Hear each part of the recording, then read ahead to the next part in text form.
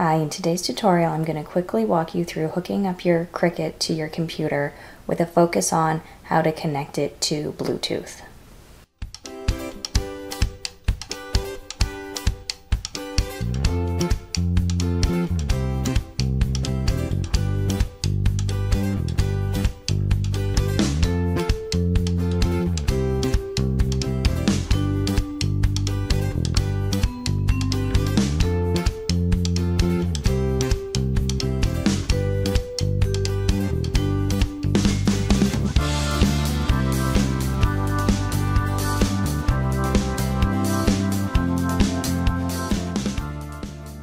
Our next step is to go to www.cricut.com/setup.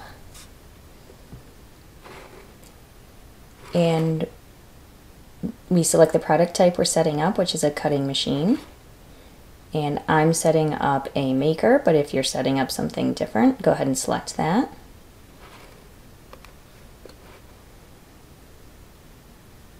And here it says you either download Cricut, which I already have on my computer, or you can open the app. So I agree to their terms, select that. And then if you don't have Cricut, download now, and they'll ask you to sign up. But I do have it, so I'm going to open the app. And it wants me to clear 10 inches of space behind my Maker 3, which I've done.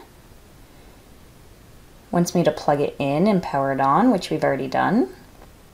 And this is where it gets a little confusing if you want to use Bluetooth, because step 3 asks you to plug the USB cord and connect it via the cord. I don't want to do that, mainly because my cord doesn't reach, so I want to connect via Bluetooth, but they don't give you an option and walk you through connecting via Bluetooth, so I'm going to go ahead and do that for you.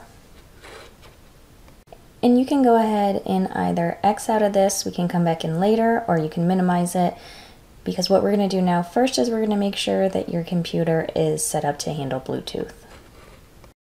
So you do that by going into your Start menu, and you type in Device Manager. And then when your Device Manager comes up, if you see Bluetooth right here, then you're good to go. So go ahead and close that. If you don't see Bluetooth there, you can always purchase a Bluetooth adapter which can slide into your computer and allow your computer to be Bluetooth compatible. So now that I know that I have Bluetooth, so I want to go to Settings, and I want to come over here to Bluetooth and Devices. I want to come in here to Devices and add a device. And I want to select Bluetooth. And these are all the things near me that have Bluetooth.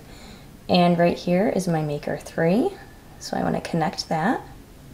And there you go, it's connected. They did say sometimes it'll ask for a PIN. If it does that on your computer, the PIN is 4 digits and it's 0000. So I'm going to quickly go back through the setup process.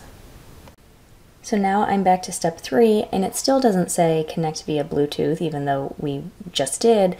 But what you do is you scroll down here, and in this drop down you have the option to select your Bluetooth connection. And I'm going to continue, and it's updating, which is a good sign.